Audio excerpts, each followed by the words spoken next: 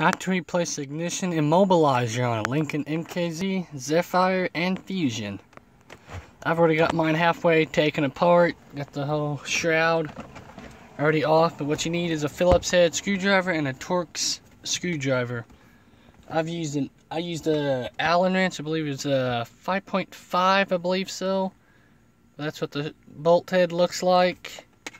I just used a little Allen wrench to get to it, because unfortunately I do not have a Torx screwdriver, so I just gotta do what I got with.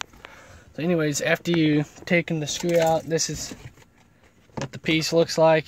It's on like this, so when you're looking under of it, you got your Phillips head screw here, another Phillips head screw here, then you'll have your little Torx head screw here. So basically, it'd be basically just looks like this. Phillips head, then you got the Torx here. So after you've done that, then you can kind of squeeze that. Got some little grooves into it, little clips. Basically, I've taken mine apart a couple times, so mine was easy. Like I said, you got the little groove here.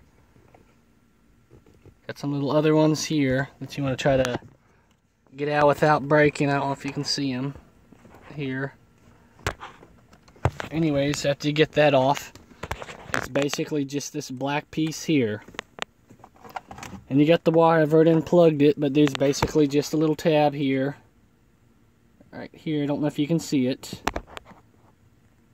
Get the camera to focus on it. There you go, that little big tab here. You just want to push that inwards while pulling out on it.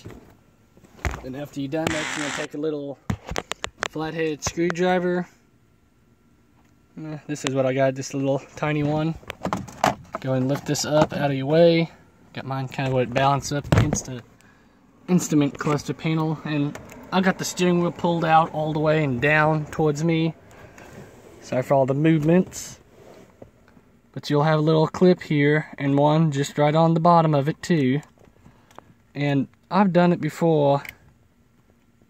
And I've seen it where it just basically kind of lift up just like so. It basically kind of pops off. And you can go try to fish it out on the floor.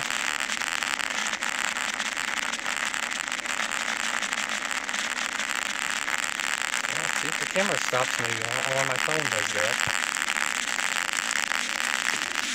And this is all it just kind of looks like basically. Gets a little part number here. The part number for this vehicle, it's a 6E5T.